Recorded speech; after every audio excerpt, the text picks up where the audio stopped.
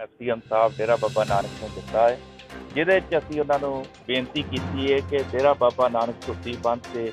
ਸੰਗਤਾਂ ਵੱਲੋਂ ਦਰਸ਼ਨ ਸਥਲ ਜਿਹੜਾ ਉਹ ਬਣਾਇਆ ਗਿਆ ਸੀ। ਪਰ ਜਦੋਂ ਨੈਸ਼ਨਲ ਅਥਾਰਟੀ ਆਫ ਇੰਡੀਆ ਨੇ ਪੁਲ ਦੀ ਸਾਰੀ ਕੀਤੀ ਤਾਂ ਉਸ ਦਰਸ਼ਨ ਸਥਲ ਨੂੰ ਢਹਿ ਢੇਰੀ ਕਰਤਾ ਸੀ ਅਤੇ ਉਹਨਾਂ ਨੇ ਸੰਗਤਾਂ ਨਾਲ ਵਾਅਦਾ ਕੀਤਾ ਸੀ ਕਿ ਅਸੀਂ ਜਦੋਂ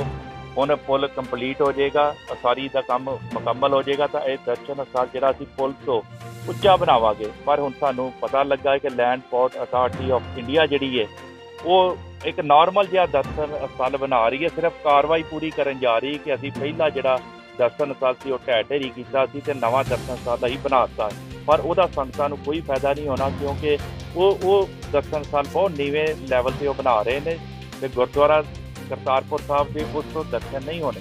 ਸੋ ਸਾਡੀ ਭਾਰਤ ਦੇ ਰਾਸ਼ਟਰਪਤੀ, ਪੰਜਾਬ ਸਰਕਾਰ ਅਤੇ ਕੇਂਦਰ ਦੀ ਮੋਦੀ ਸਰਕਾਰ ਨੂੰ ਬੇਨਤੀ ਹੈ ਕਿ ਦਰਸ਼ਨ ਸਥਲ ਜਿਹੜਾ ਹੈ ਉਹ ਪੁਲ ਤੋਂ ਉੱਚਾ ਬਣਾਇਆ ਜਾਵੇ, ਜਿਸ ਤਰ੍ਹਾਂ ਪਹਿਲਾਂ ਬਣਿਆ ਸੀ।